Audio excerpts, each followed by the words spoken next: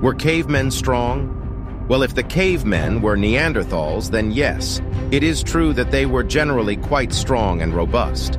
This is because they relied on physical strength and agility to hunt and gather food, defend themselves against predators, and survive in extreme conditions.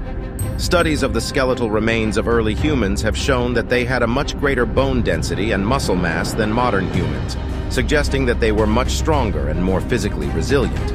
Additionally, they had larger hands and more powerful arm and leg muscles, which would have allowed them to perform physically demanding tasks, such as climbing and running.